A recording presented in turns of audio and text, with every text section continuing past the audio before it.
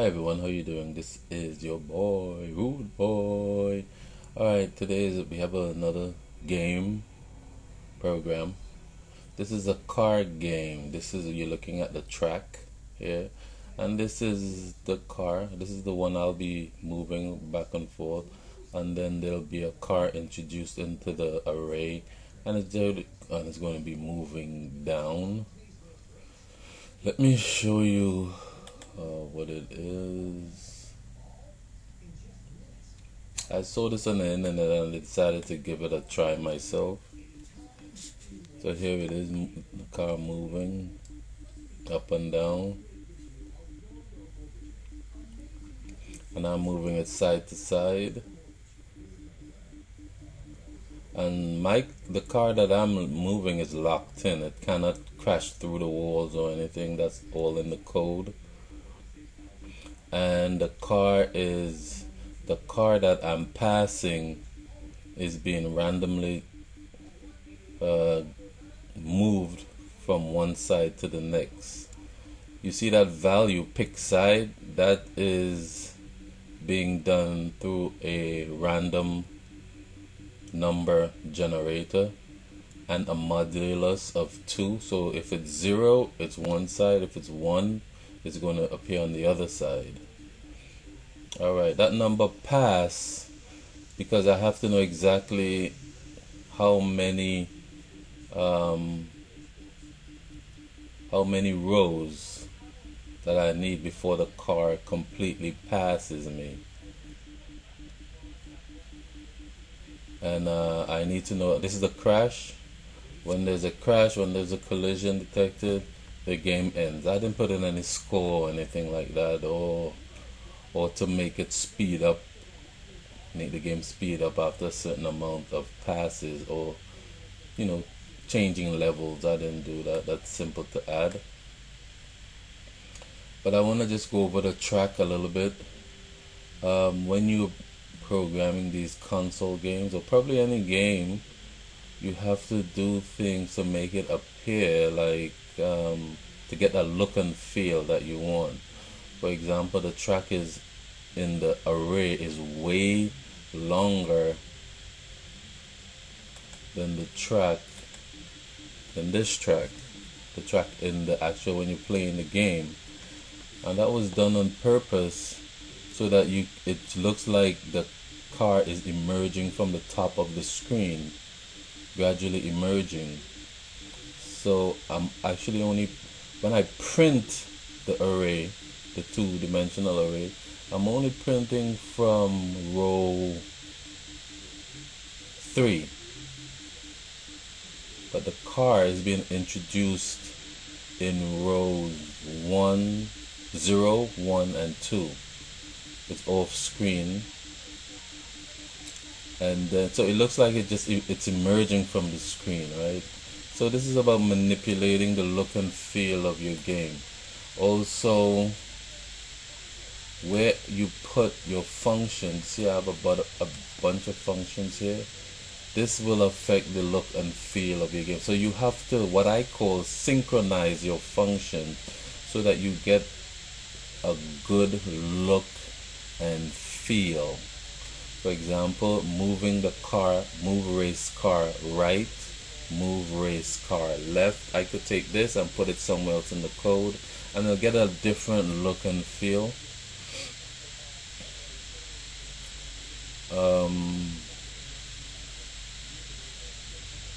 Also, this is the crash detect algorithm right here. This detects the crash when collision is detected. This does it here. This is the logic for that, and it sets a Boolean term, true or false, when there's a collision is detected, blah blah blah. And then I remove the O. You see this, the car that I'm moving left and right is just one space up from the last row. There's one row up from the last row. That's because Eh, that's because when if there's any O's in this row, those O's are going to get deleted. Again, it's to protect your memory so that stuff doesn't run off into other parts of your memory system. So any O in this last row gets deleted, gets replaced with a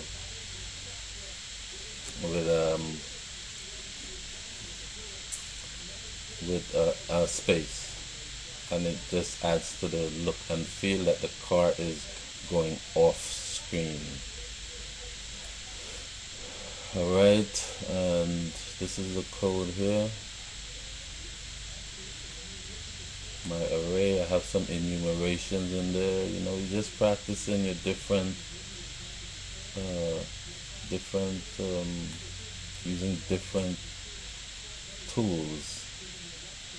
Just practicing. I didn't have to use this enumeration, but it just practicing to use it, and it makes things, when you read through the code, it makes things sort of like easy to understand. If you don't know how to do enumerations, go back. There's tons of videos on enumerations.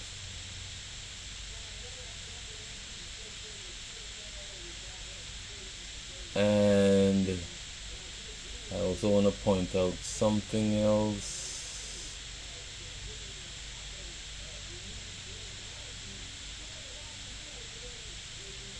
Okay, this is the code that moves my car left and right.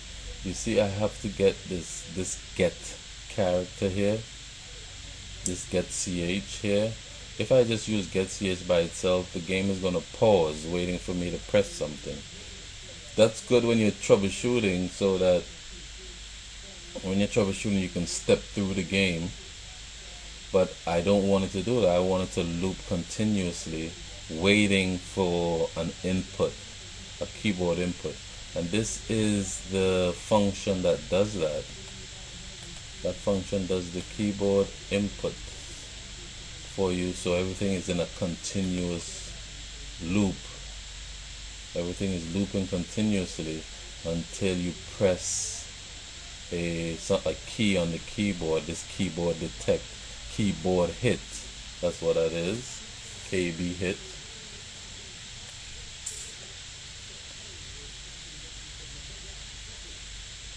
And the body of and here my function definitions.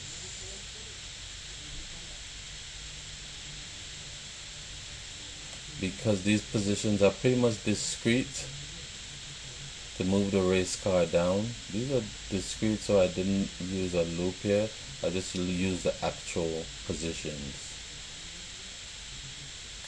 And since we're moving by row only, all the columns would remain the same, and I just increment row, so when it goes around again it knows what row to start, and this row is a global value.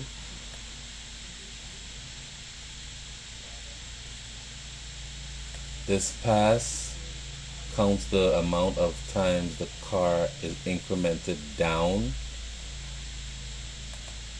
On my code, it has to be 15 to completely disappear from the screen, all of the car, exactly 15. Once that's 15 is reached, I change past the 0. Once I change past the 0, then that goes in and sets up a random number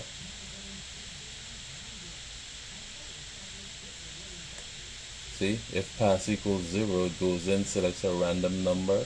That number determines what side of the track the car will appear on. The car that's dropping down, coming down towards my car.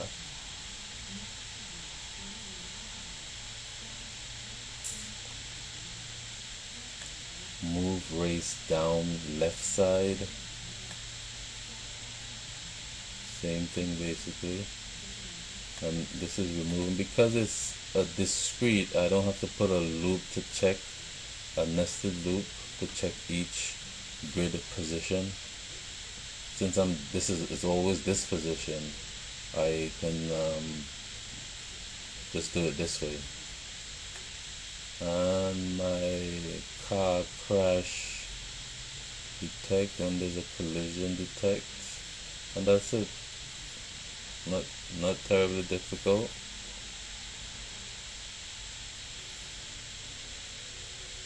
Not terribly difficult. This is basic coding. It's not considered advanced coding in C. This is basic coding in C, just putting it all together to make that work.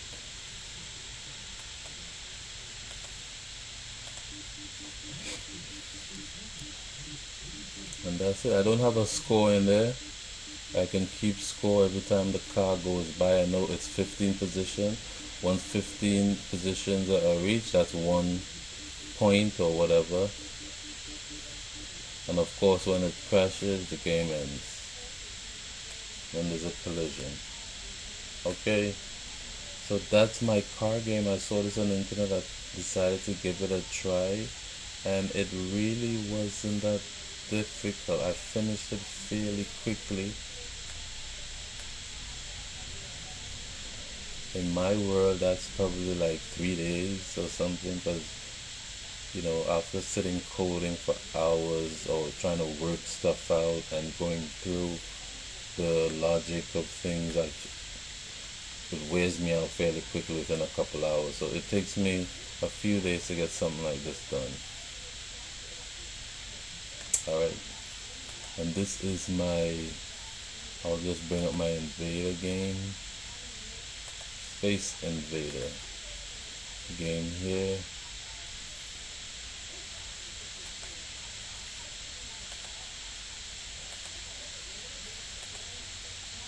And this is also random. You can see the bullets dropping here, the bombs dropping, and I can fire some bullets, and I got hit. That's that game. The grid. This is the keyboard detect function again, so that to keep it looping. It's asynchronous with the system. Like get ch is synchronous with the system, so I have to, it pauses, waits for me to press something. This is asynchronous. It doesn't depend on any inputs from the keyboard. It only detects it. Alright. I don't know, maybe I have this in another video, but here it is again. You can just pause your screen and copy it down as needed. Okay. Thank you guys, and have fun coding.